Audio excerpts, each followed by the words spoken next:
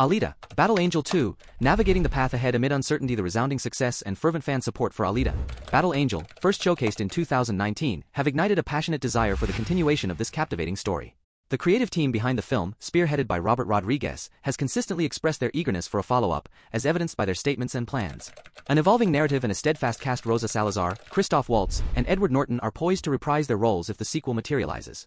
The first film meticulously set the stage for a potential sequel, raising numerous unresolved questions about Alita's past and the enigmatic city of Zalem. This intricate plot setup has left the audience eagerly anticipating the next chapter in Alita's journey.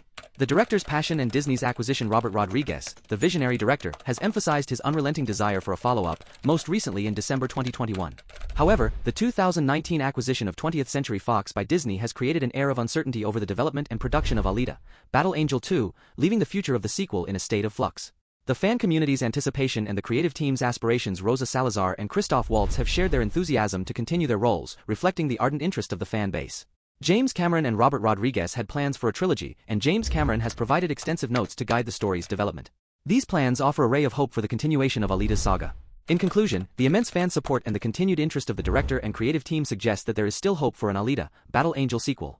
Although the fate of the project remains uncertain due to the Disney acquisition, the setup of the first film and the director's detailed plans for a potential trilogy provide a promising outlook for this beloved sci-fi action film.